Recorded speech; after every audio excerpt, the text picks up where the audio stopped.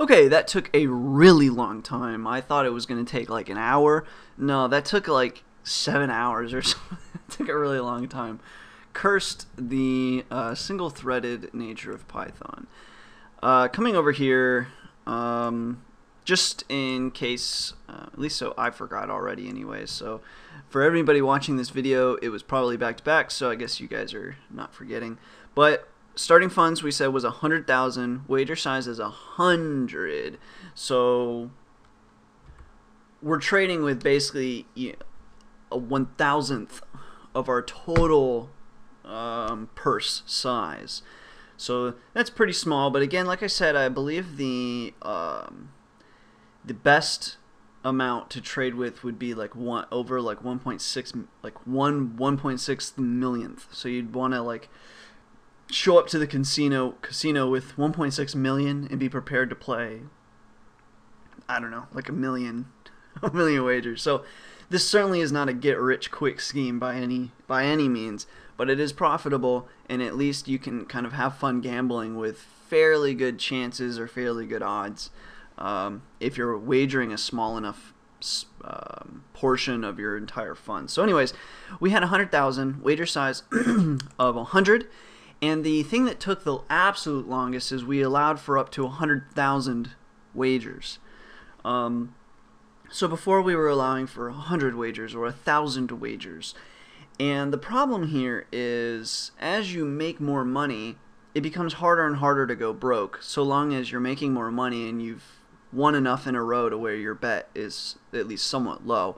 So you might make a lot of money, but your current wager size might be, you started at 100, but your wager size is 5,000, okay? But once you work your way back down to a wager size of somewhere in the hundreds again, you've kind of all locked in your profits, so to speak, after you've made so many wins in a row that you got back down to a wager size in the hundreds. So it would be wise to continue playing, but we needed to set some limit on wager count. Otherwise, over a long period of time, we would either go broke or it would never stop. So we had to put a limit on wager count, but I wanted it to be large enough to run through a lot of options. So we set 100,000. Scrolling down, I'm trying to see how many did we set. Right, so we let 1 million people sample this. So we tried this across a sample size of 1 million different bettors with different odds and all of that. And anyway, at the end of the day, we see that, ignore this, if you were from the last video, I believe this was just something we ran in the last video, so that's just here. I was expecting this to take a lot less time than it did, otherwise I would have gotten rid of that too.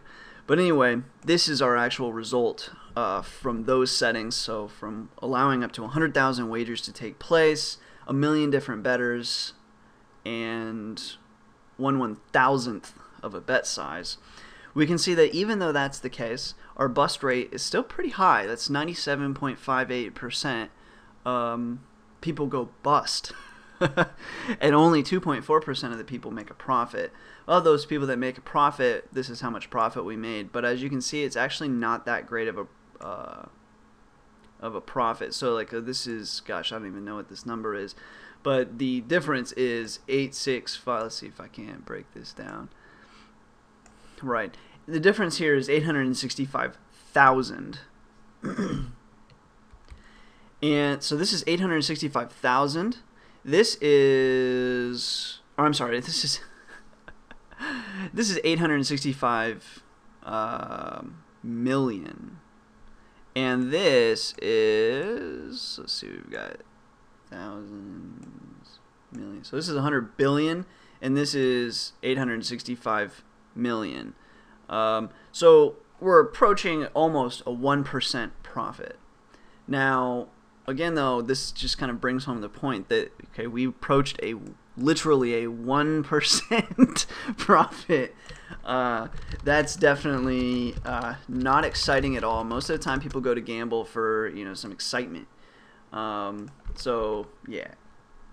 So anyway, I just wanted to show you guys these odds. When we wrap up, I'll kind of talk a little bit more about my thoughts on all these gambling strategies and stuff. But moving back to our tutorial here, even though we found, you know, these numbers here, we did this strategy, and at the end of the day, we just kind of arbitrarily picked the wager size, starting funds, and wager count, right? We just kind of randomly picked that stuff. And as I said in the beginning, the wager size and starting funds are going to be tied to each other, because really what this boils down to is a percentage of your purse. So there's no reason to to make both of these a random variable. At least I don't foresee any reason. If you happen to think of why that would matter, feel free to comment below. But as far as my logic and reasoning goes, there's no point, because we're really looking for a percentage size of your full trade amount, plus the wager count that you would maybe want to go through with. So it might be wise to only play this strategy over 100 wagers and then restart again, stuff like that. So what I want to do now is allow for some of these things to actually change, and we want to make these kind of variable. So what we're going to do is we're going to utilize the Monte Carlo simulator to simulate the outcome of just changing up these variables randomly, kind of like we did with the random multiplier. And so we're going to do that and see if we can come up with any other variables that are superior to the ones that we've been trading. And this will be kind of, even though we did it once with a Monte Carlo generator, we actually, we got a result, and it was like 1.7, I think, was the best multiple. But that was only one variable. And so that's not as impressive as coming up with, say, 2 variables or 3 variables. So what I want to do is just kind of show you guys how you might at least do multiple variables, and then we'll even do maybe a 3rd variable. And then finally, at the end of the day, all this is nice when you print out numbers, but everybody wants to look at a pretty chart.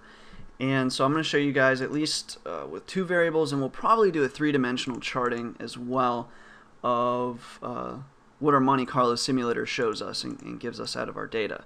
So that'll be lots of fun. So anyways, this video, no new coding, just the results here, and what we plan to do in the next video. So anyways, as always, thanks for watching, thanks for all the support and the subscriptions, and until next time.